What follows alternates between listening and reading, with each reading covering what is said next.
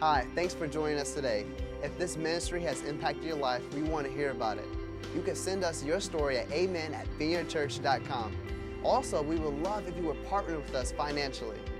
You can go to vineyardchurch.com and click the Give online or text your donation amount to 757-230-2110. Now here's this week's message. It's a story that would go on to change the world, but it happened so long ago that we forget. You know, the same way you can forget what you got last Christmas. And yet, here we are, the same thing year after year. We decorate, we rush, we shop, we wrap, we open, we invite, we attend, we eat, we celebrate, we box it all up, wait 12 months, and we do it again. But there's more to the story. More than a tree, more than gifts, and more than just another holiday. And we all want there to be more to this season. The thing is, God knew that. In fact, that was His plan all along. He wants us to have more joy, more peace, more of Him. He gave us the perfect gift, and it wasn't wrapped neatly under a tree. The gift He gave wasn't a virgin mother or wise men. It wasn't angels, a star, or a manger. The gift He gave was and is the person of Jesus, fully God, but completely human. The gift was that He clothed Himself in humanity and embarked on a rescue mission, one that would give hope to all mankind. And the story that would change the world forever began like this.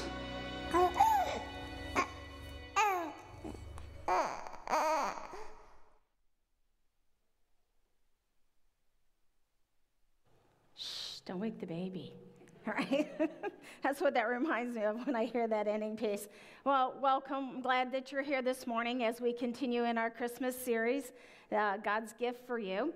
And today, before I jump in and we unpackage the gift of peace that God has given to us, I just want to take care of some family business. So I want to give you some updates. So if you're new with us this morning, just have patience with me. I'll get to the message in a moment, okay? First, Pastor Andy sends his love to you guys.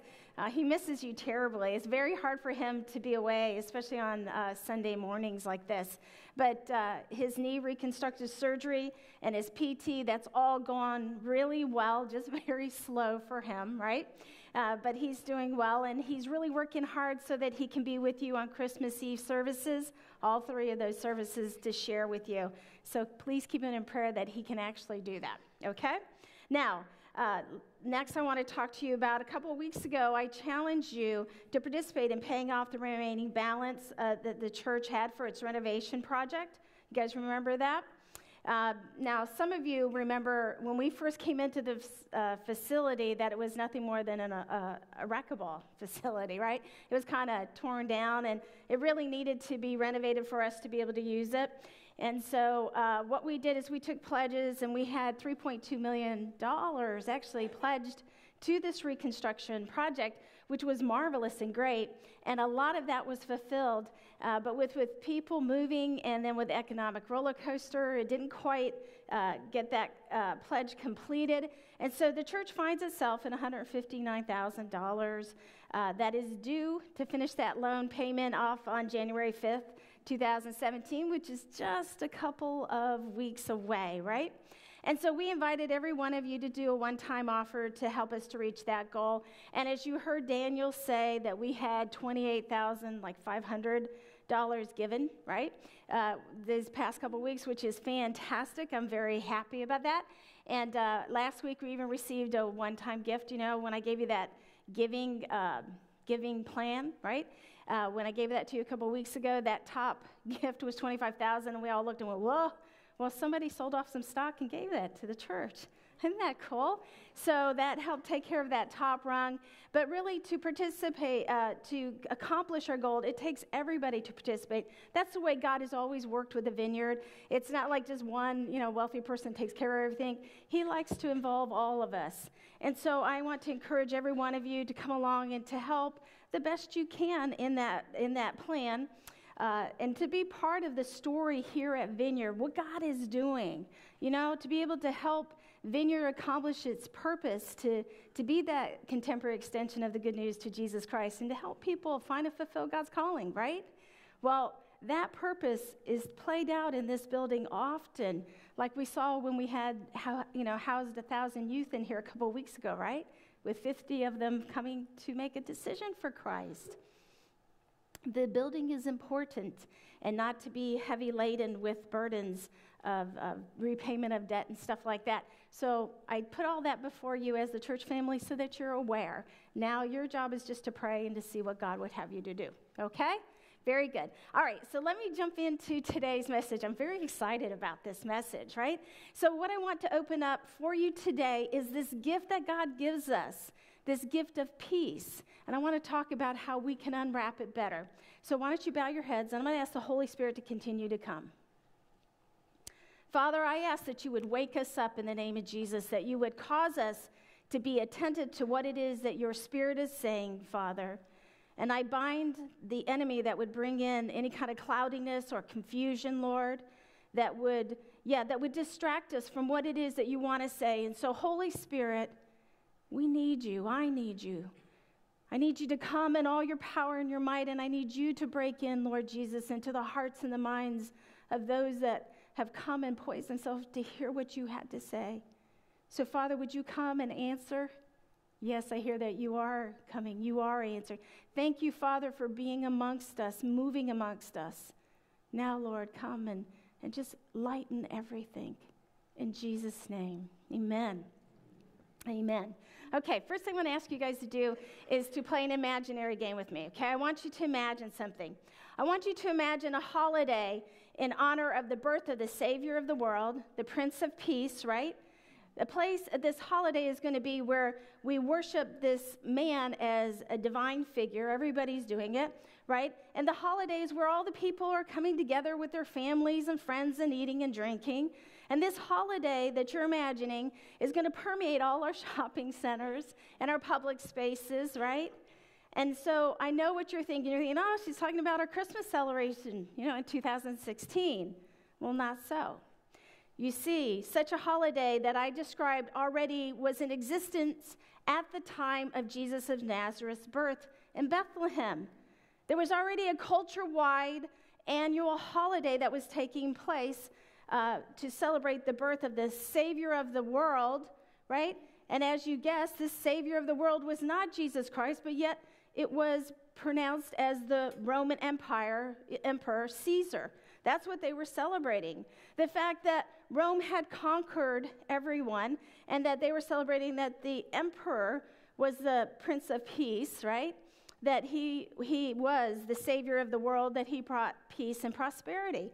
And this is where we see this scripture, the backdrop of this scripture that comes in when we read it at Christmas in Luke 2:14, where the angels come to the shepherds and they say, "Glory to God in the highest in heaven, and on earth peace to those whom his favor rests."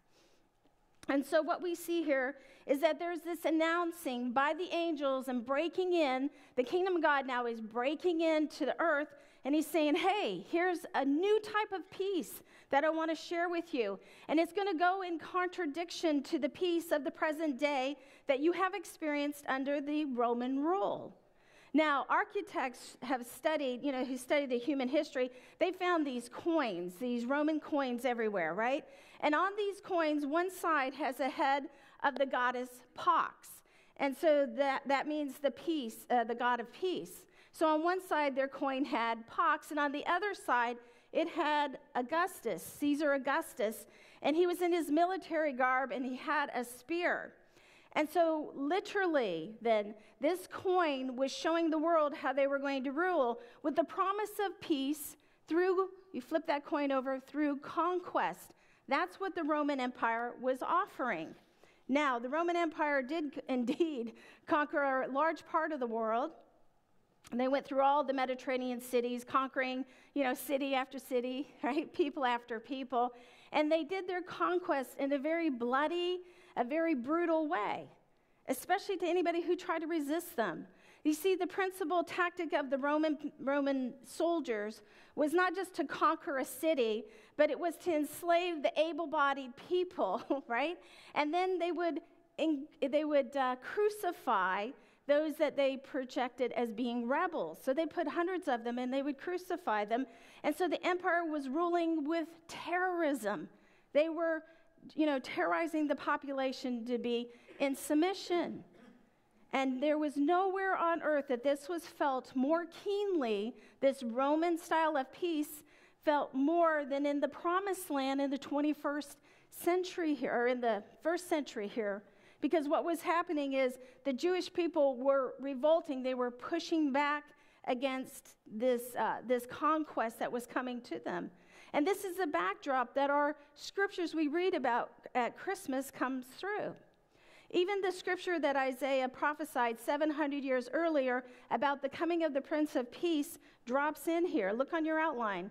The Prince of Peace in Isaiah 9, 6 through 7. For to us a child is born, to us a son is given, and the government will be on his shoulders.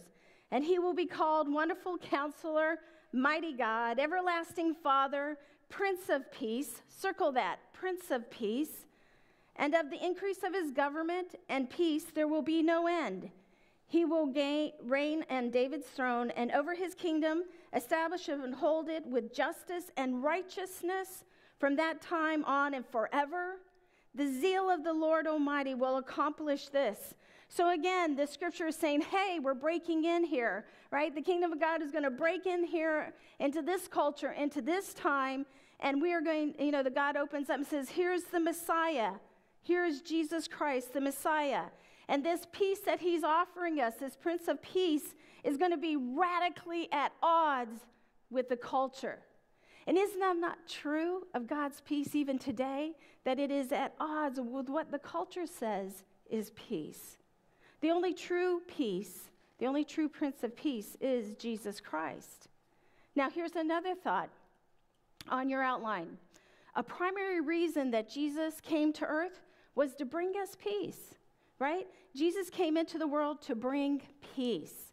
That was the key aspect of his mission here, was to bring us peace. You see this in the two scriptures that the Apostle Paul writes about Jesus' purpose in Ephesians. Look at this with me. Ephesians 2:17. He, which is Jesus, came and preached peace to you who were far away and peace to those who were near.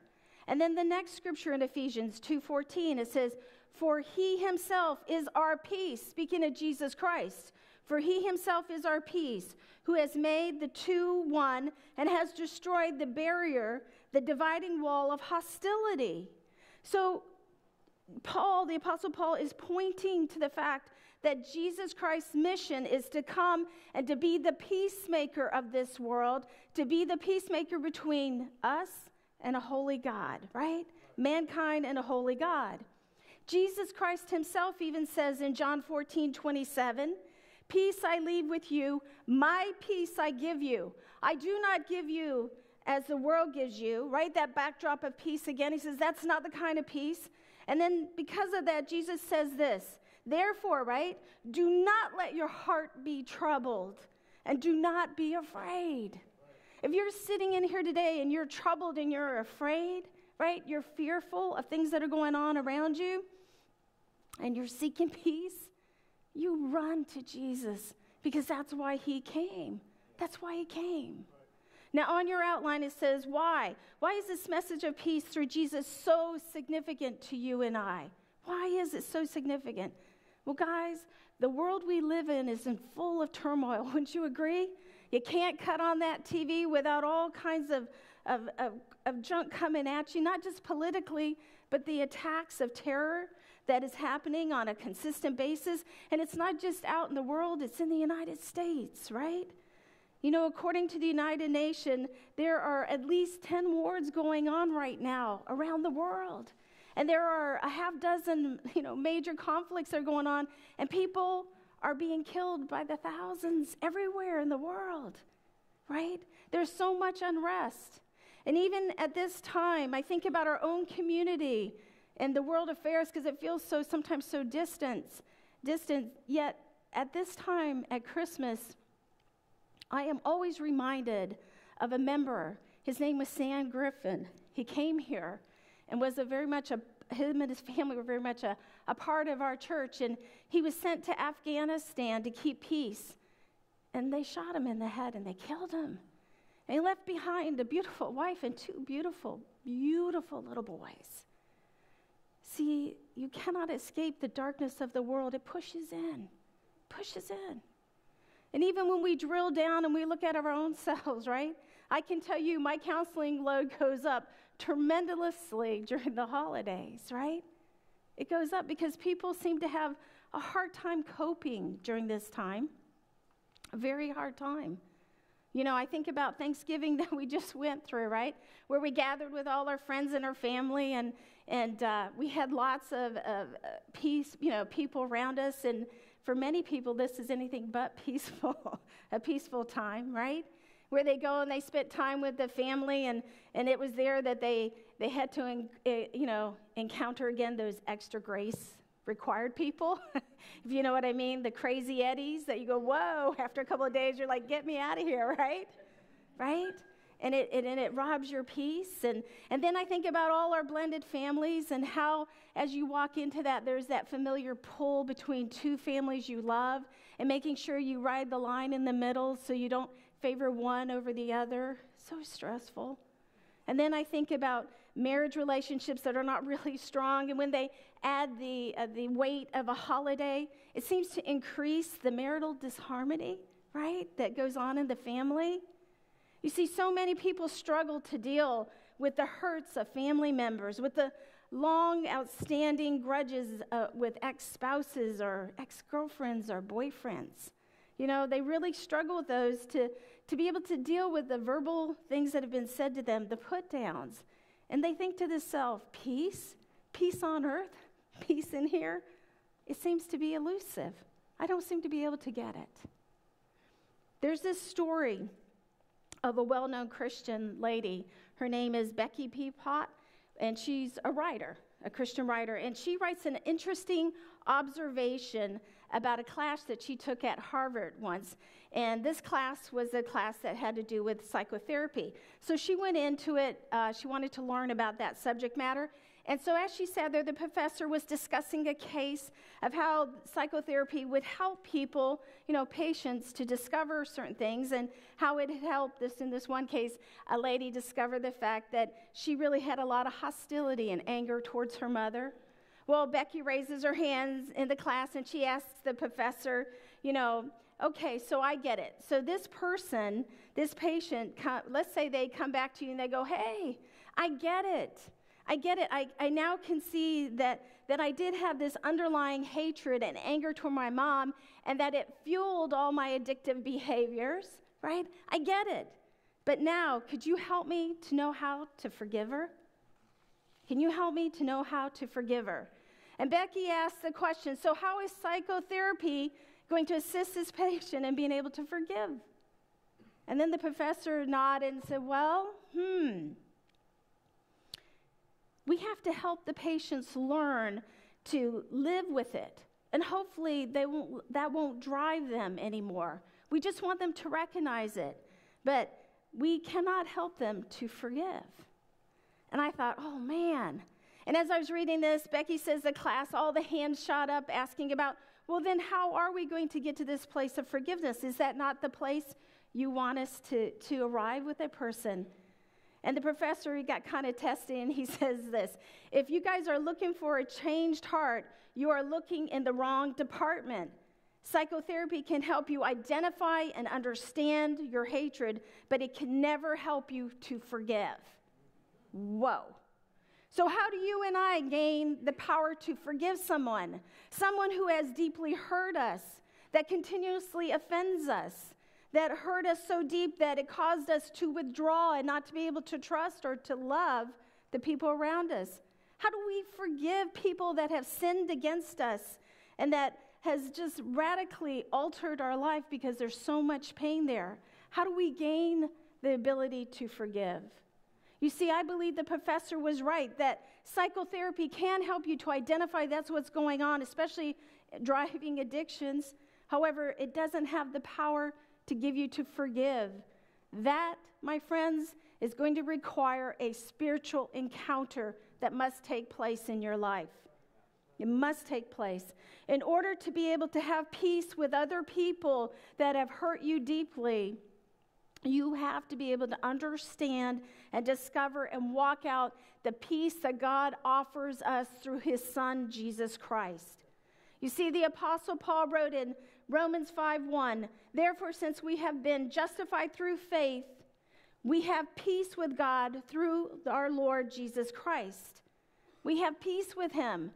So listen, when I find as a Christ follower that I am up against the wall and I am faced with not having the peace enough in myself to forgive, that is a sign to me that all I'm doing is trying to move in my own strength. And of my own accord, I can do nothing.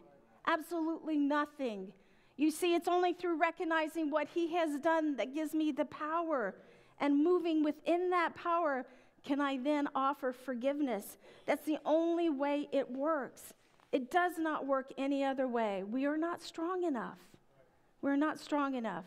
So this message of peace is so significant. Sure, Sharon, I get it, but how do I walk that out in a daily basis, right? How do I walk that out? Well, my friends, you got to have a perspective change here. You just got to change your perspective on a few things. Go with me on this. In Colossians 2:13 through 15, it says, "He forgave us all our sins, having canceled the charge of our legal indebtedness, which stood against us and condemned us. He has taken it away, nailed it to the cross, and having disarmed the powers and authorities, he made a public spectacle of them, triumphing over them by the cross." And so what I want you to see here, I'm going to break it down a little bit because this is so vitally important. I want you to show you the perspective. This is the perspective that God wants us to have. He wants us to know that it was Jesus who forgave our sins, that he canceled the debt of this legal indebtedness, our wrongs. He canceled those that were standing against you and I, that were causing us to be condemned before a holy God. Jesus took our indebtedness. He took it, and we can read that, but I have to ask myself, do you really understand this? Do you understand what it's saying? Because when I talk to people, often I will hear them say, "I get it, Sharon. I'm a sinner. Sure, I get it, but I'm not that bad," right? And it's almost like they have this continuum of what constitutes good and badness, and like the top rung, maybe that's like Mother Teresa or Billy Graham or something, and on the bottom is your serial killers, right? And so they find themselves somewhere in between and say, I'm really great here. In the middle, I'm not that bad, right? And so they tend to say this. But yet, we need a perspective change here because all humanity is under obligation to obey God. Billy Graham and the serial killer and you. We're all responsible for the law that God has set before us. And he made it very clear because he gave us the 10 Commandments. Flip your outline over and we'll read those 10 Commandments quickly so that you can be reminded, right? The first one, you shall have no other gods before me. You shall not make any idols. You shall not misuse the name of the Lord. You keep the Sabbath. You honor your mother and father. You shall not murder, commit adultery. You shall not steal, or you shall not lie. You shall not covet, right? These are all guidelines that God says that we need to be participating in.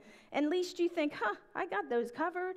When Jesus Christ came to earth, he revealed the spirit behind the law that I just read, right? He did that when he gave us the Sermon on the Mount. When he gave us that sermon, what Jesus did is he opened up the heart of God's commandments to us. He says it is not enough just to not, give your body to somebody other than your spouse. He says, no, if you lust mentally after somebody, you break the law. Or he says the commandment about murder, right? It wasn't just to keep us from grabbing a gun and shooting somebody and taking somebody's life. Jesus says that the heart of the matter is that God prohibits us from hating another human being, right? From writing them off, right?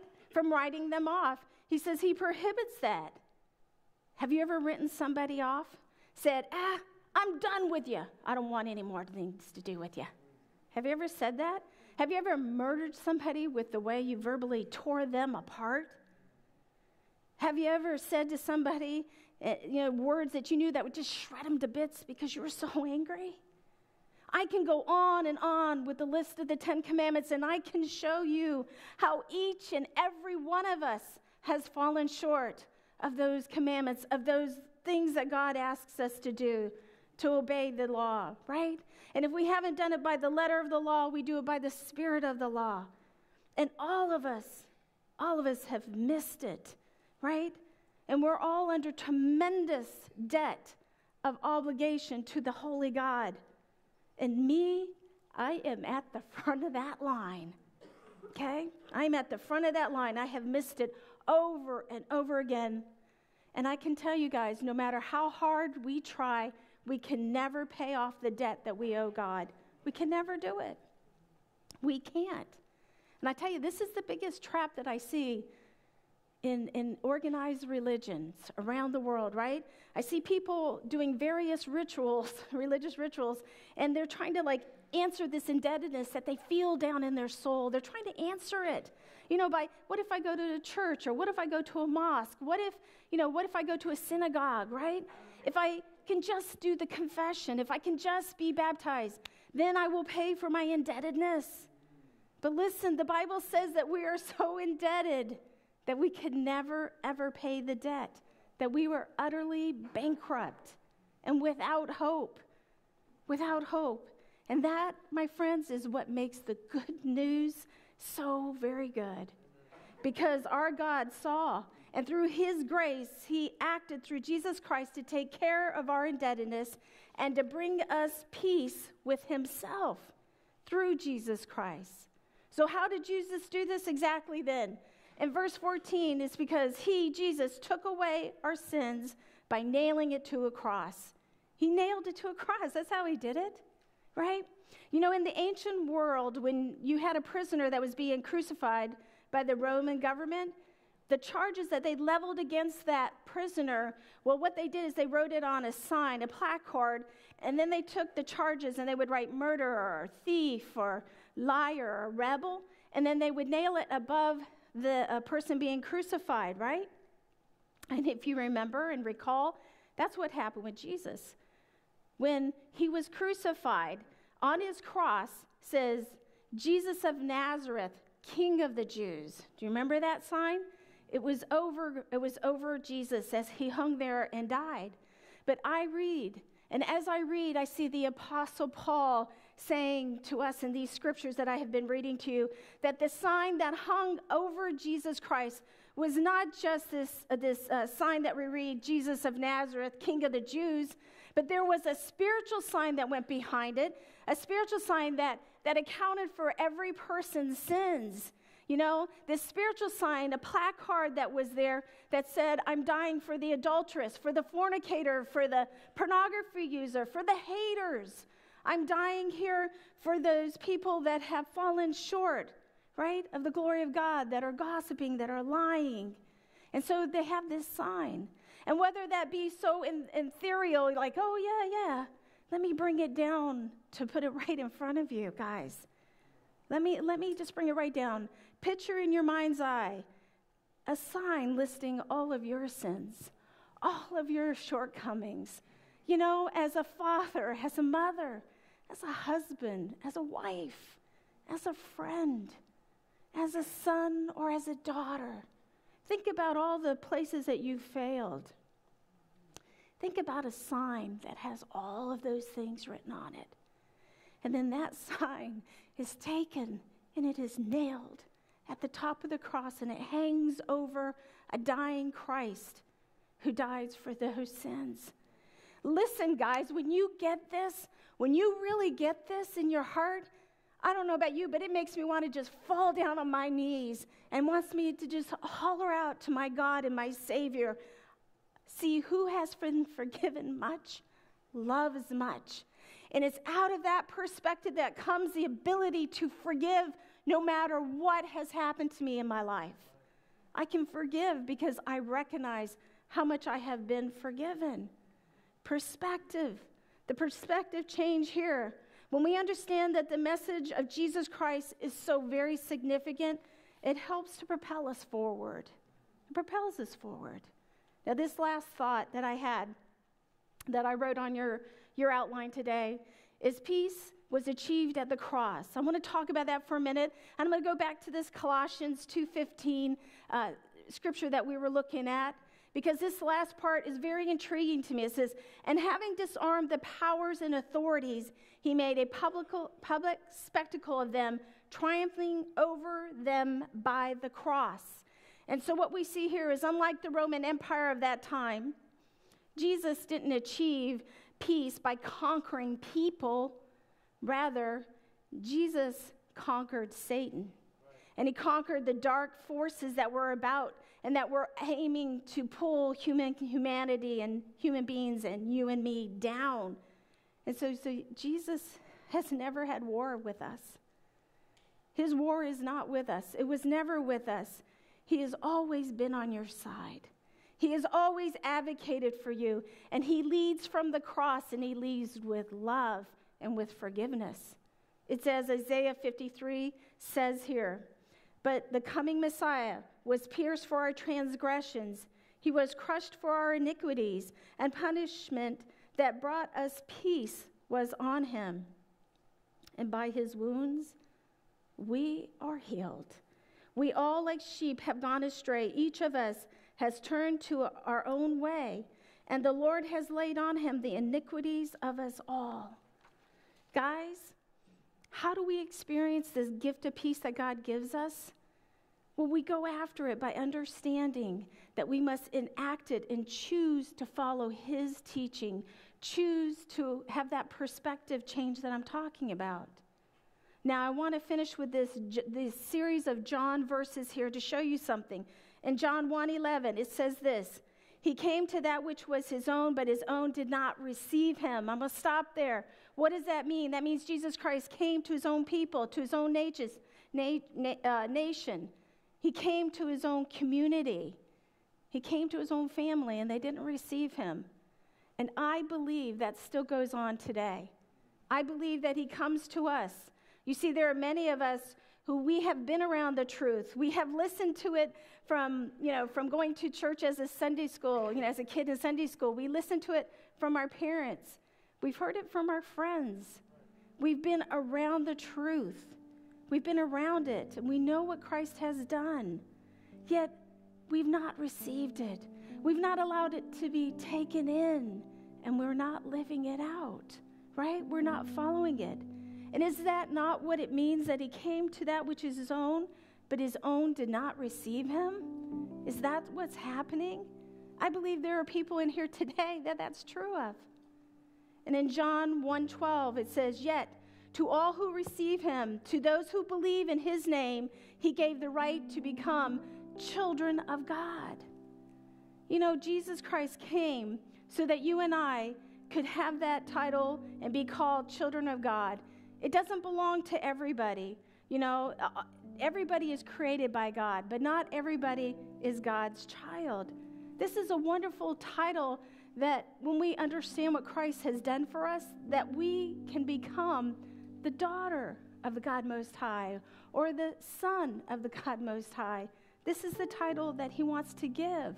See, the Bible says it doesn't just automatically happen. You have to do something to be adopted into God's family. How do I know this? Because look what it says about being a child of God here. This last scripture, John 1:13, it says this, children born not of natural descent, nor of human decision, as a husband's will, but born of God. And so what we see is a child of God is not made by human planning or by human engineering or by human material, but rather by the will of God.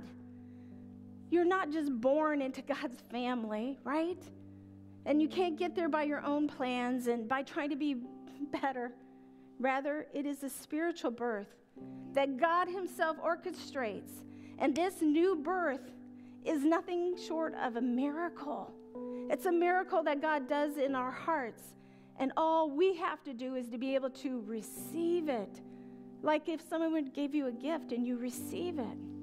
You receive what Christ has done for you. You accept him as your Savior. You understand the fact that you've asked him to be the leader of your life, right? That he paid that price for you on the cross, that he loves you that much. When we begin to understand that, what happens is there's a birth and we become children of the God Most High. We become children of his. Now, some of you might not have ever made that decision to follow Jesus. And today, I'm going to end in just a moment, and I'm going to pray for you.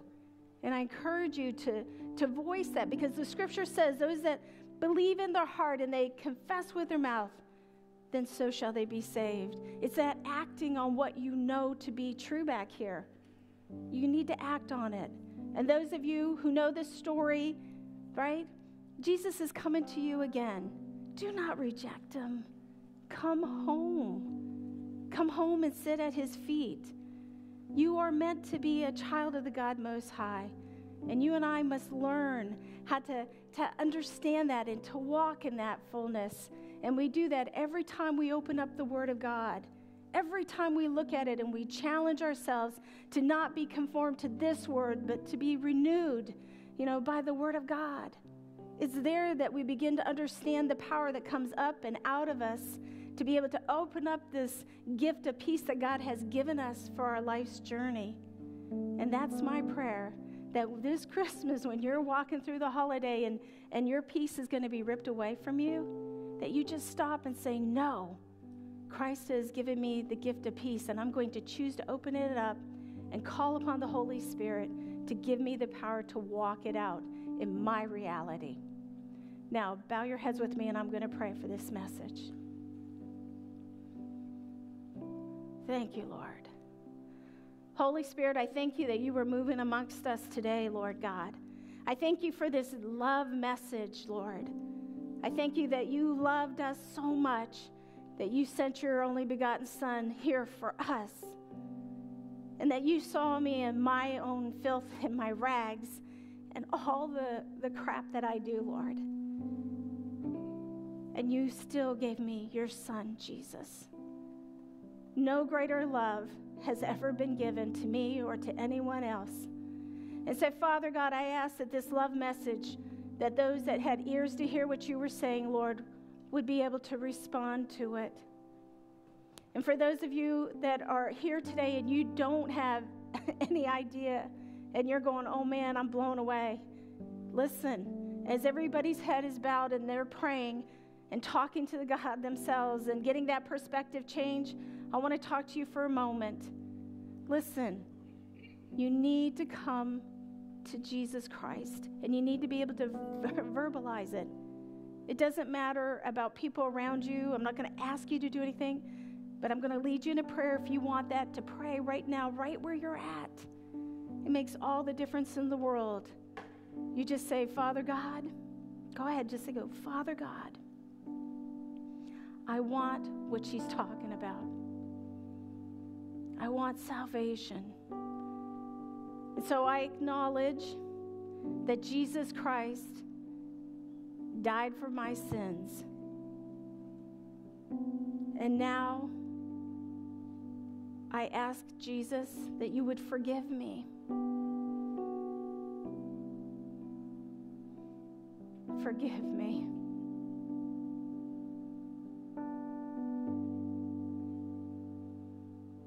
Yes. And I thank you now that you have taken that and you have forgiven me. And I ask you to be the leader of my life, the CEO. The best way I know, I'm reaching out to you today. Yes, Father. Lord, for those that were praying that prayer, I just ask that you'd seal it in their heart, Lord God.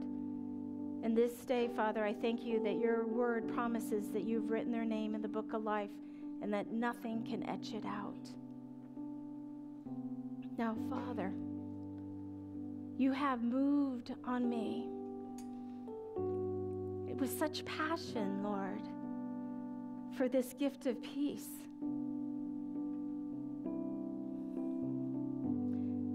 Father, I ask that you would move, and that as I was speaking, Lord, the things that were coming up in people's hearts and minds, that you would help them, Father, to be able to lay them at your cross, Lord, and to leave them there, Father, but to never forget the forgiveness that they receive so that they can forgive. Only through you, Lord Jesus, do we dare forgive. Only through you can we forgive.